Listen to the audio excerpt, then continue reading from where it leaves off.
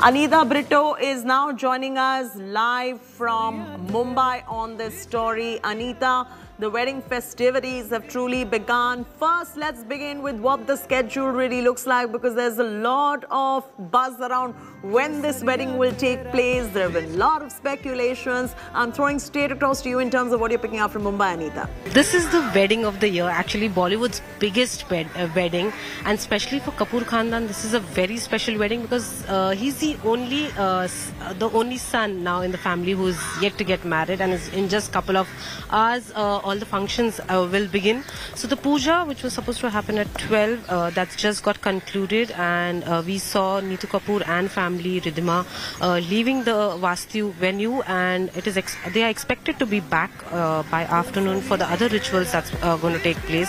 The pre-wedding festivities like Haldi, Mehndi and Sangeet are expected to take place at Vastu. There's a tight security out here outside the building.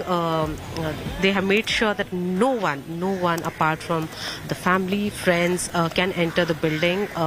There are cops, there are barricades put up. At the same time, people are super happy to see their favorite couple. There are fans who are waiting to see the favorite couple tying the knot. We saw Bhatt family were the first family to arrive for the puja in the morning today. Followed by Neetu Kapoor, Babita Kapoor, Natasha Nanda. They all were spotted entering the house, and soon after the puja got over, they all left. It is said that they might come back or they might head to Chembur.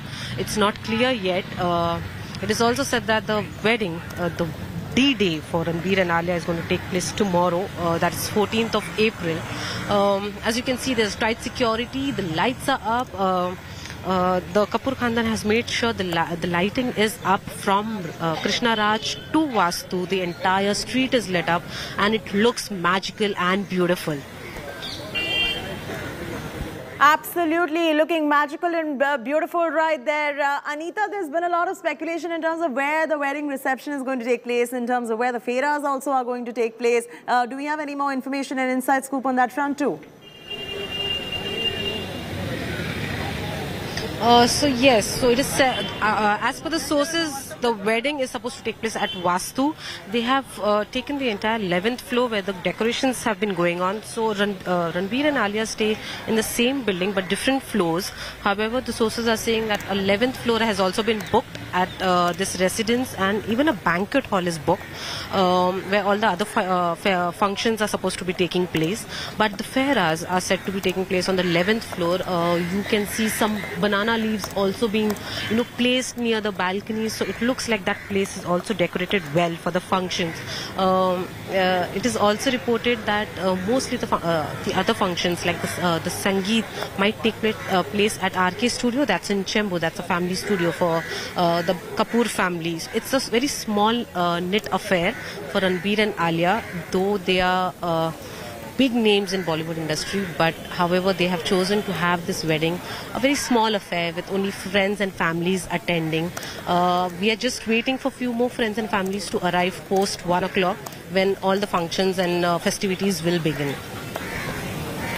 All right, leave it at that. Anita Brito getting us all those details right there. It is the wedding of the year that is on everyone's mind. Ranbir Kapoor and Alia Bhatt are gearing up for their wedding.